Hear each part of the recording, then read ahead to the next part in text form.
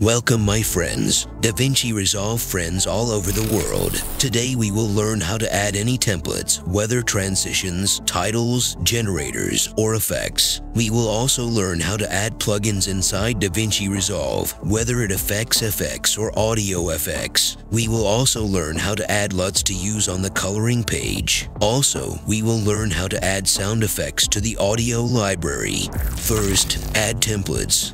To add templates, go to the Fusion page, then we go to Effects, then we go to Templates, then to Edit, and you will find all kinds of templates. For example, if you want to add effects, click on Effects, then go to the top where the 3 points, then click on it. The Show folder will appear. Click on it. The Effects folder will open. All you have to do is drag and drop the file you want to add inside this file. So do with generators, and with transitions, with titles, in the same way.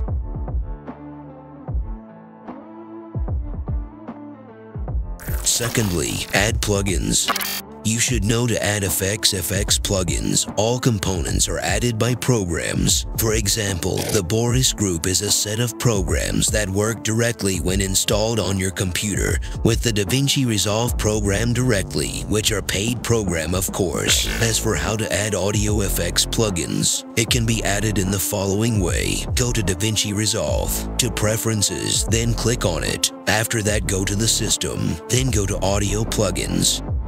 Then press Add, then choose the plugin file you want to add, then press Select Folder, then you press Save. The file you added will appear here. But where can you find the plugin files that have been added? Go Hard Drive C, then you go to Program Files, then open the Common Files file. Here you will find the DFX file for plugins FX. Here you will find all your plugins files that were added automatically when you installed a plugin program, as I explained before.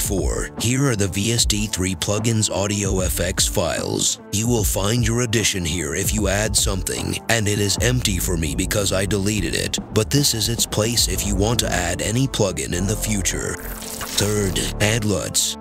To add Luts, click on the Settings button, then go to Color Management, then go down and click on Open LUT folder. The Luts file will open for you. Drag the file you want to add and insert it into this file. Then click on Update Luts. Then wait a few seconds for the update to finish. Then press Save. Alternatively, you can add Luts through the coloring page. Go to Lotus, then choose any of these files. Then drag the file that you want to add and include it in that file. Then you click on the file with the right mouse button and choose Refresh, and the file that you added will appear directly. Fourthly, add sound effects to the audio library. To show the sound effects, write 3 stars in the search box here, and it will show you all the sound effects added before if you have added the audio library from the Black Magic website of the DaVinci Resolve program. And if you did not describe it or did not add any sound effects before, all you have to do is click here. You will see 2 options. One of them is for the DaVinci Resolve audio library we talked about. The other is for your addition. Click on a local database, then go up to the 3 dots. Click on them, then click on Add Library, then choose the file with the sound effects you want to add. Then press Select Folder. All additions will appear here. This is where our episode ends today. I hope you benefit from it as much as possible. And if you feel that you have benefited, do not hesitate to subscribe to the channel and press the bell button. Also, do not forget to hit the like button and comment with any questions. And to a new episode of the Giant DaVinci Resolve program explanation.